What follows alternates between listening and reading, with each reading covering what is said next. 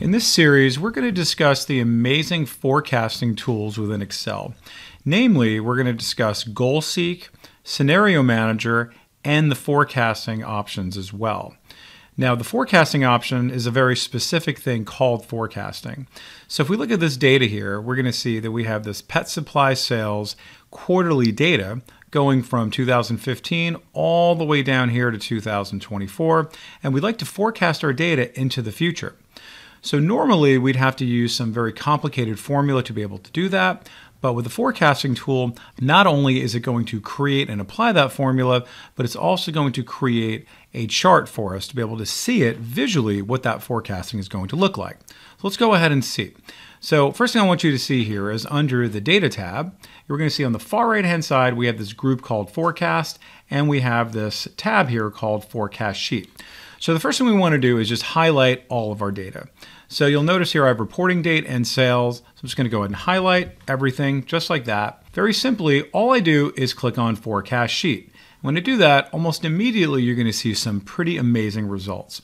Now you're going to notice here is date over date, and then you're going to see that I have the forecast after all of the actual data that I can see here. So this orange part is where the forecast begins, and this is where my actual real data ends. Now on the upper right hand side, you're going to see that we have two different choices for the types of charts we can do. We have the line chart, and we also have this column chart.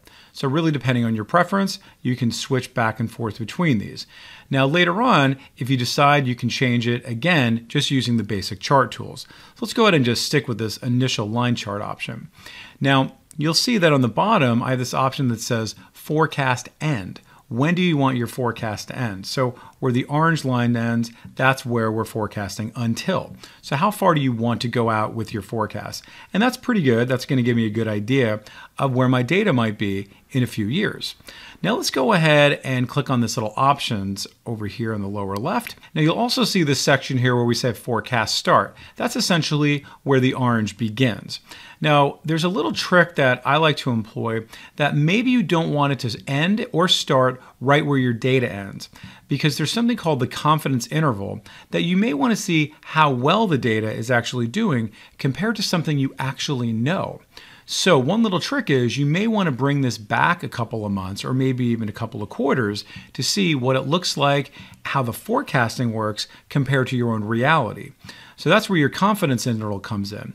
And that's why we have these two lines up and above. You can see confidence interval on the higher end, confidence interval on the lower end, and then you can see there's something right there in the middle. So of course you can make that a little bit wider on both sides if you like. So if I want to change this, I can very simply now bring this down to, let's just say April, and I'll say April 1st, and we'll see how it now comes across like this. And you'll notice how the upper end of the confidence interval might be a little bit more accurate. So that's actually telling us something about how the next bit of data is going to come in. That's pretty neat. So I'm going to keep it just like that. And then you'll also see you can detect for seasonality, because maybe the sales you're having goes up and down depending on the season. And you can see here we have 4 seasons. We're going to keep it just like that. And then all the rest of this, I'm going to keep it as average, and all the rest interpolation, because that's going to be fine for me. Now I'm going to click on Create, and you'll see just like that now, I have this new chart that now appears. And you'll see that there's also a new sheet that appears called Sheet 1. My original data is still here called Forecasting. And then here is Sheet 1 with all my original data here, my chart. And then if we scroll down a little bit, you're going to see this is where my next set of data is being forecasted. And you'll see here is the 2024 data. And then on the right-hand side, I have my different intervals and as well as the forecasting in the middle. Now, if you click on any of these, for example, you will see that this formula pops up, and this is the formula that I referred to earlier that we don't have to worry about, but this is how it's getting its forecasting data. Pretty neat. So now let's go ahead and click on our chart, and we get a nice bigger version of it, and we'll be able to see exactly all our original data and then what it's going to forecast. And right off the bat, you might be complete with this and feel like this is something that's worth presenting and reporting on. But now earlier we talked about the fact that you can forecast showing it in different ways. So if I go back over here to my ribbon and I choose Chart Design, you'll notice that I can change the chart type from my line chart to, let's say, for a column chart. I click on that and you're going to see a nice little view there. And then maybe even want to do it in 3D. That could be pretty neat, pretty cool right there. I'm going to go ahead and stick with my line chart, but if I'd like to, I can even put in some of these little markers there. That might be easier to read for some of your viewers. And then very simply, I'm going to click OK. Now, if you wanted to change the color of any of these, you absolutely can. So maybe you wanted to change the color of these guys right here on your main actual numbers. You can go over here to Format, and then I'm going to choose from my shape outline. Let's go ahead and make that green. And now if I click away, you'll be able to see that that's green. Now, everything else you might want to change on your chart is now available to you. If you go to your chart design and then notice there's all kinds of elements you can add on to this. You can select the data and once again, change the chart type and also move the data to its own tab. Now, just like any other chart, if I wanted to, I can copy this. I can put this into a presentation. So much you can do. Now let's go ahead and talk about a different forecasting tool called the Goal Seek. Now I'm going to click over here to Goal Seek, and we're going to look at some data here that we have. And just notice on the right-hand side, I have this little cheat sheet that we're going to refer to in just a little bit. But let's just break down what the Goal Seek is. Well, if you own a business or if you have some type of goal, you want to be able to seek out how you get to that goal by saying, hey, how much do I have to sell in order to make $1 million? How many units do I have to process in order to make it to my goal of 20 million? Okay, so if we look at this very, very simple laid out data here, you'll see how my profit already has a formula in it, and that formula consists of all of these other variables here. So if we look at here, we have the quantity, unit price, unit cost, and the fixed cost. These are all factors that go into my total profit, because I need to know how much it's going to cost that I'm selling it for, how much am I paying for it, and also I have some fixed costs like overhead, etc. And that all factors into this. But the one remaining variable that I do not know about is how many of these little widgets do I have to sell in order to get to this amount. Now, my profit that I'm looking for is going to be, let's just say, $500,000. So that's where the Goal Seek comes in. I don't know how much, in other words, how many of these widgets I need to sell in order to get to this. Okay, but I do have this formula that's going to factor in all of these things once I decide what that particular profit is going to be. So let's go ahead and see it in action. So I'll go back over to here to Data. And I'm going to come over here to this what if analysis, because this is the what if. What if I wanted to make $500,000? What if I wanted to make $20 million? How many of these things do I need to sell? So I'm going to go ahead and click on what if. I'm going to choose Goal Seek, and you're going to see this same exact dialog box now appears over here. So what are we talking about here? Well, the first part is, what cell do you want to set as your goal? Well, for me, I want to set C8 as my goal. And what is my value? My value is going to be 500,000. What is my goal? So I'm going to go ahead and type that in. Great, pretty easy. And then here is the variable. Here's the thing that I do not know that's going to feed into all of these, essentially by changing what cell, and it's going to be this. And again, I don't know how many of these widgets I have to sell in order to get to my 500,000. So now, as soon as I click OK, just keep your eye on this number. You can see, boom, now I know I can tell my team, hey everybody, we have to sell 330,500 widgets in order to achieve our goal of 500,000. I'm going to go ahead and click OK.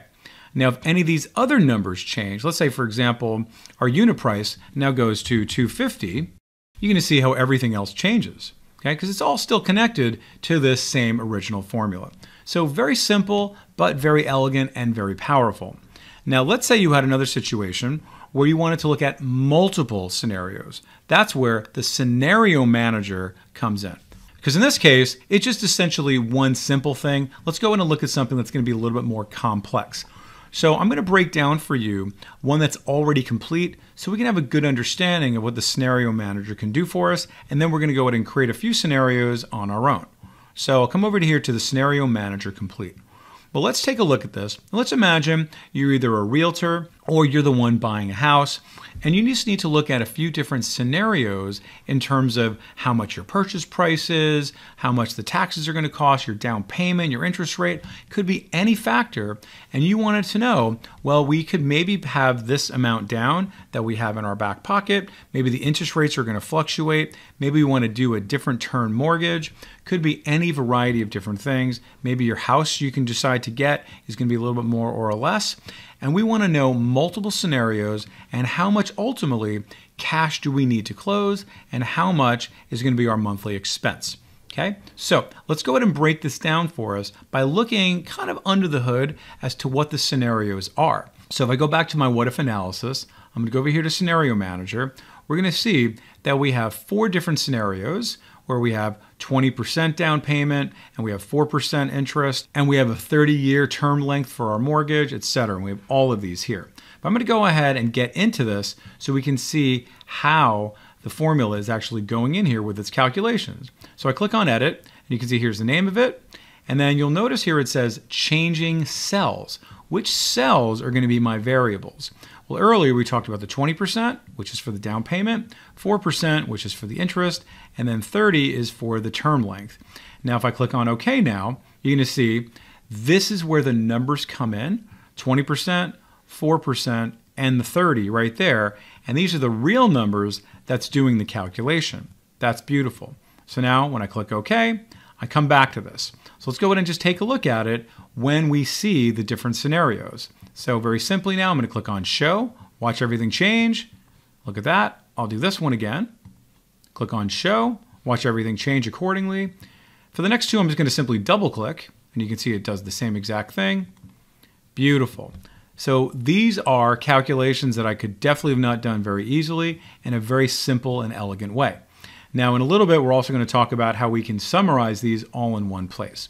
But let's just go ahead and see how we can do this from the ground up. Now, I'm going to click on Close, and I'm going to go over to here to our lesson. Now, some things I want you to notice is over here in the upper left, I have these things called named ranges, which is going to be very important for us when we in fact do that summary. You can see here our interest rate is our name range here, term length, etc. You can see this one just says H3, so I'm going to override that with my own named range. So I'm just going to go ahead and call this purchase price.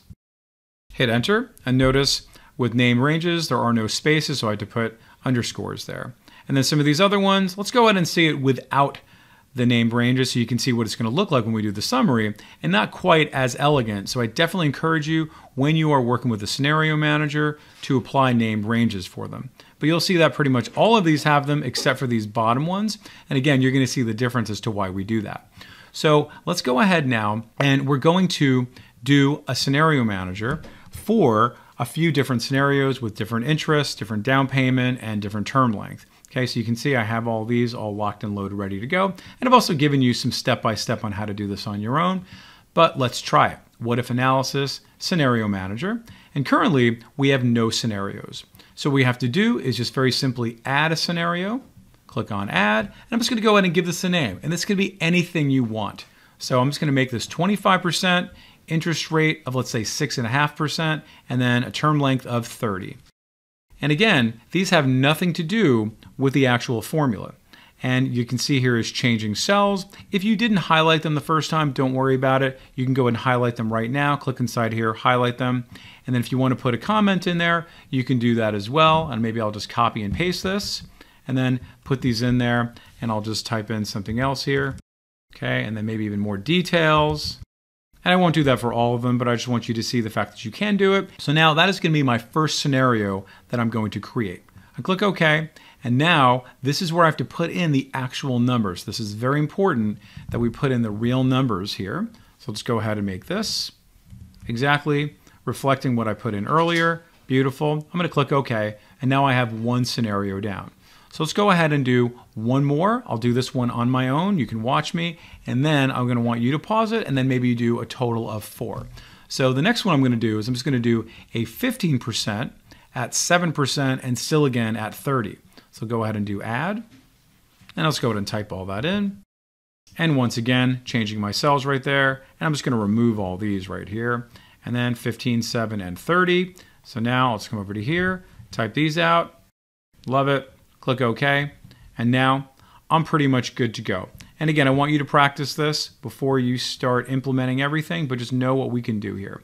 So let's just watch it change. Let's go ahead and take a look. Our purchase price we know is going to be $625,000. And then here is our tax rate, all that good stuff here. And now we'll go ahead and just click on show. And now you're going to see how everything changes because my purchase price is still going to be the same, but then all of these might change. So therefore, how much cash I need to close is also going to change. Let's go ahead and double click on this one. Notice how my cash to close changes here. And then my monthly expenses also change because guess what? Now I'm going to have a lower down payment, higher interest rate, etc. So therefore this goes up, but this goes down. Beautiful, okay? Totally makes sense. I'm pretty happy with that. So let's go ahead. I'm going to close this and let's just see what happens now if I decide, you know what? Maybe I can afford a more expensive house. So let's go ahead and bring this up to 700,000. I hit enter. And now notice how everything still changes. So we could still use all of these different scenarios that we're looking at here, but now based off of the purchase price. So I'll come back over to here to my scenario manager and I'll just go and double click and just go back and forth between all of these. So very, very slick, nice little dashboard to get quick and easy access to all of your content. Now let's go ahead and see what the summary looks like. I'm going to go ahead and choose summary now. And essentially what we're going to be doing is summarizing all the different content we want to see in one place. So what do I want to see here? Well, I want all this content. I want all this content, so I'm just holding down the control key. I want all this content, and definitely this and this. Okay, so holding down the control key to get all these non-contiguous cells. I'm going to very simply click OK. And now you're going to see beautifully, it now creates a new tab for my scenario summary, and it breaks it down for me with all of these individual different scenarios here. So let's go ahead, and I've only done 2. Hopefully you did more than that. You'll be able to see this is what the current value was before I did anything, and these are the different scenarios that I can now apply accordingly. Beautiful. And now you'll also notice here's where all my named ranges really came into play. Percent down, interest rate, term length. There's that purchase price I did at the end. And then, here are the ones that I didn't do as named ranges, right? So that could potentially be a problem, just really not as elegant, but you can see here why we want to do that. Beautiful. So let's go back to our original data. Let's go ahead and take a look at one more. I'll go back to my scenario manager. And this time, we're going to see, if I choose summary, I also have the option to do a pivot table if I want to. So now it's going to have all that same data in there. I click OK. And now from here, I can actually pick and choose which data I want to be in my pivot table. So this is way too much data, and maybe I actually want it in a variety of different places here to be able to really control what I'm going to see and how I want to see it. So it's really going to be up to you, and this is certainly another lesson on pivot tables, but you can put it in rows and columns, maybe certain filters you see, and absolutely certain values you want to see more than others. So for an example, I'll go ahead and just remove H4, and then I'll also remove the term length, and just notice how this is changing here. And then of course I can always remove them from up here and just watch how it's going to go accordingly. So you'll eventually get to where you want to be as you pick and choose all these. Very much a spice to taste, but you can see how valuable it is looking at my 2 different scenarios, and then you can see it side by side. And of course, all of these things could be formatted, put this into a percentage, put these into dollars, etc. So very, very powerful and a very efficient tool to ultimately help with all of your forecasting needs without doing any complicated formula, because Excel does all the heavy lifting so you don't have to. If you're not a subscriber, click down below to subscribe so you get notified about similar videos we upload. To see the full course that this video came from, click over there. And click over there to see more videos from Simon Says It.